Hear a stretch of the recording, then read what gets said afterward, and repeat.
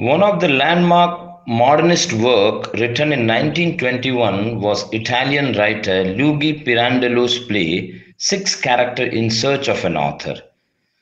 The drama centers on six characters who interrupt a play's rehearsal to ask the producer to complete their story, claiming their author never finished the play for which he created them.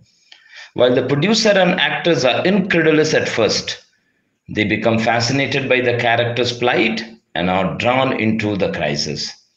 Conflict emerge between reality and appearance as the character and the stage company struggle to resolve the uncertainties that troubled not just the character's existence but the identity itself.